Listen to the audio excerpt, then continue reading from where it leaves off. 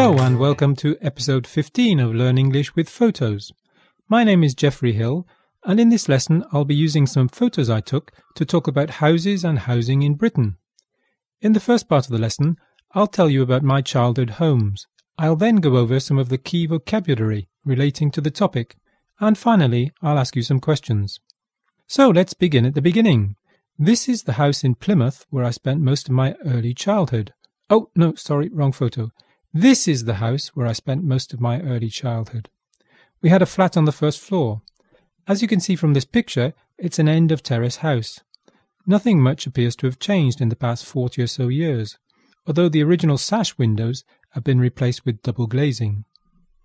When I was 11, we moved to a new house on a housing estate in the suburbs of Plymouth. That was in 1966. This is how our house looks today. These so-called dolly houses were built in the 1950s and were originally council houses. This means that they were owned by the local authorities, which rented them to tenants. However, when Margaret Thatcher came to power in the 1980s, she introduced a right-to-buy scheme which allowed council property residents to buy their council homes at bargain prices. As a result, most privately owned houses have been extensively modified and improved, whereas the council houses look much the same as when they were built, from the outside at least. For example, my parents had double glazing installed and a conservatory built at the front. They also had the front of the house pebble dashed, which means that it was covered with a mixture of cement and small stones. Compare that with this house, which still has the original windows, and this one, which still has the original front and side doors. Our house has a front and back garden. Unfortunately, the lawn is not looking at its best, following a period of drought. At the front there's a brick wall with a gate, with a set of steps leading up to the front door. At the back, a hedge separates our house from the neighbours. There's a concrete path along one side of the lawn, and a washing line for hanging clothes out to dry. We used to have a rock garden, but it was replaced by this patio or terrace some time ago. At the top of the garden, there's a garden shed, which is used to store gardening equipment, tools, paint and the like. Those bushes could do with trimming. Anyway, that's enough about my family's house. Let's look at some other types of housing. One word you often hear in relation to houses is semi, as in they live in a 3-bedroom semi. This is short for semi-detached, which describes a house joined to another house by one shared wall. A house with no shared wall is called a detached house. A terraced house is one of a series of identical or very similar houses with adjoining walls on both sides. Although this type of housing is often associated with the working class, historical and reproduction terraces have increasingly become part of the process of gentrification in certain inner-city areas. A bungalow is a house built all on one level, without stairs. Many old people live in bungalows since they don't have any stairs to climb. The term bungalow originated in India, where it meant a house in the Bengal style. Many people dream of owning a cottage or small house in the country. If you are very rich, you may be able to afford a traditional thatched cottage, which has a roof made of dry straw or reeds. Here you can see a thatcher working on a thatched roof. A mansion is a large, impressive house, and a stately home is a large, impressive house of historical interest, especially one that the public can visit. This is Saltram House on the outskirts of Plymouth, a Georgian mansion now owned by the National Trust. There's a saying in English that an Englishman's home is his castle, which sums up the belief that you should be able to control what happens in your own home and that no one else should tell you what to do there. Of course, not everyone lives in a real castle, but some do. This is Inverary Castle in Scotland, the ancestral home of the Duke of Argyll. And if you're a king or queen, you will certainly have a palace. Having reached the ultimate in luxury and grandeur, let's turn our attention to some more modest types of accommodation. When I was young, my grandparents lived just around the corner from us, in one of these council flats. As you can see, each flat has a balcony, except those on the ground floor, of course. I should perhaps explain at this point that in American English, the ground floor is called the first floor, the first floor is called the second floor, and so on. You've probably also heard that the word apartment is used in American English for what the British call a flat. That is largely true, but we do use the word apartment in British English to refer to a more upmarket form of accommodation. Living in an apartment block sounds much more desirable than living in a block of flats.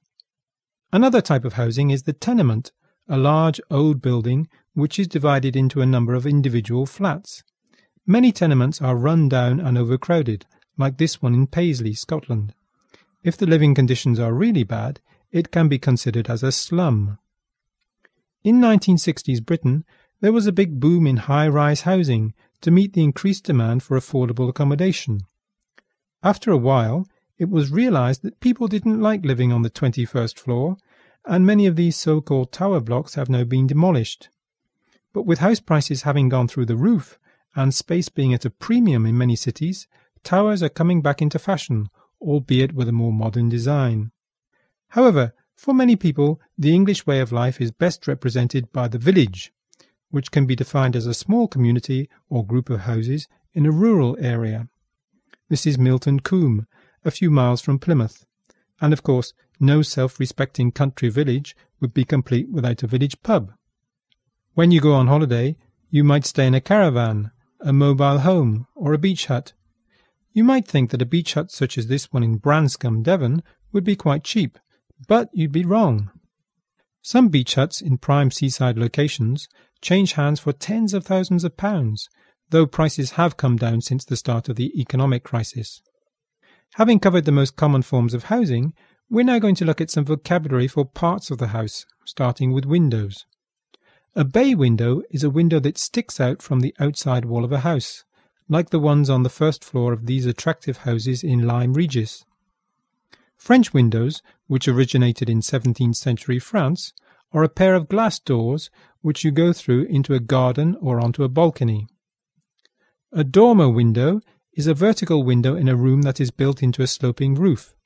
In this photo, we can also see the gutter, which collects the rainwater falling onto the roof, and the drain pipe, which carries the rainwater from the roof to the drain. The chimneys carry smoke from any fires inside the house up into the air. The TV aerials and satellite dish may not look very pretty, but you couldn't watch your favourite programmes without them. Most roofs are made from slate or tiles. This house has a slate roof, and this one a tiled roof. A porch is a small area at the entrance to a house, which is covered by a roof and often has walls. A garage is always useful, and is often to be found at the end of a drive or driveway. If you have green fingers and a big garden, you might decide to have a greenhouse, but be careful not to throw stones. Finally, another difference between American and British English. In Britain, a yard is a flat area of concrete or stone, usually at the back of a house, which often has a wall or a fence around it. Americans, on the other hand, use the word yard to mean garden. Well, that completes the first part of the lesson. Now it's time for you to do the talking. I'm going to ask you a series of questions about houses and housing.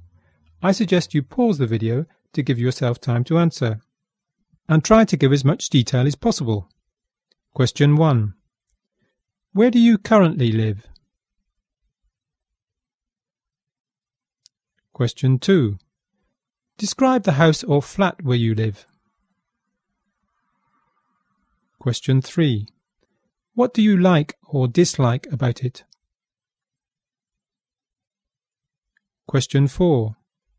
How many other homes have you lived in? Give details. Question 5. If you had the choice, would you prefer to live in the city or the country? Why? Question 6. Would you rather live in a house or a flat? Why? Question 7. Describe the house in the picture.